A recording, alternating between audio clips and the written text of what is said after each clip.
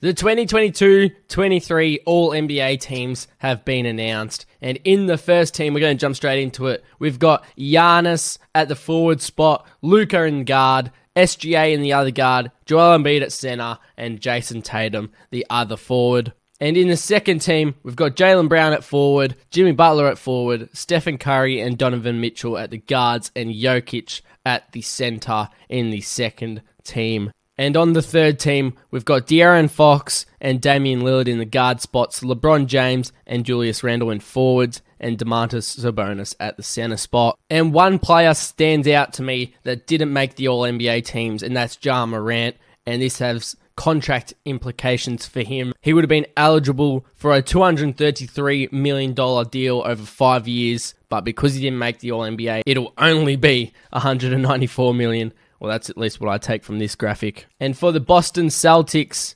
Jason Tatum on the first team, he is now Supermax eligible, so he can sign a 5-year, $318 million deal in July 2024. And for Jaylen Brown, he can now sign a 5-year, $295 million deal this summer for making the All-NBA teams. That is ridiculous money. So let me know in the comments, do you think anyone was higher than they should have been? Do you think anyone was lower than they should have been? And tell me who you think was snubbed of an All-NBA team. Ja Morant not making one of the three teams is a bit of a surprise to me. Let me know your thoughts in the comments.